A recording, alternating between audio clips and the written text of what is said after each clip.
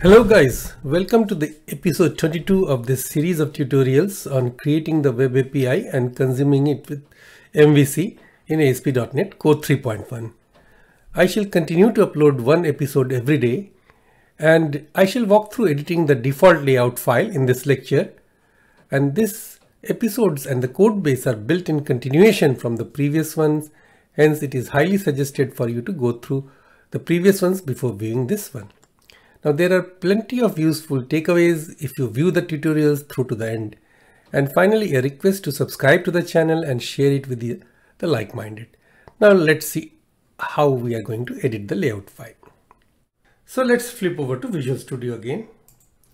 Now this is the layout.cshtml file that was created when we created the MVC client project with MVC model view and controller template, and it has got so many things that we don't require, like at this moment I have got this site.css and bootstrap.min.css.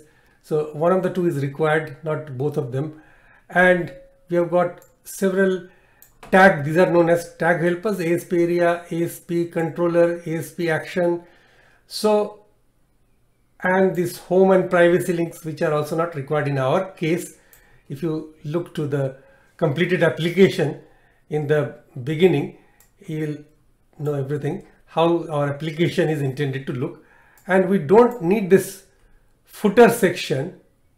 Okay, we don't need the footer section, and all these JavaScript and jQueries, it will not be required till we go to the client side form validation, in which case we'll put it back again, but at a different place. And this portion is the main portion that will stay at render body. So what I will do, that I will highlight the entire code with Control A and delete everything, and I will put the code from my clipboard, and all you can see is that there is a HTML template. I'll save this. This is again a Razor page, CSHTML with HTML markup and a bit of C# code. So it has got a meta name viewport, and content is device width. So this is for responsiveness, and title is viewback.title, whatever it gets from the viewback dynamically.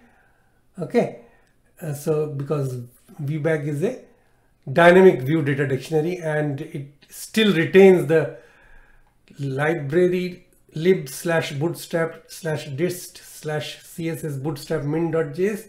So bootstrap min.js is here,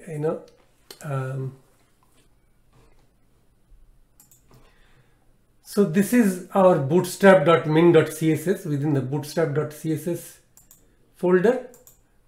Okay, so this is the minimalistic bootstrap CSS file. And render body section, as I have told you in the layout file video, that it renders the body of the view which is calling this layout file. And that's it.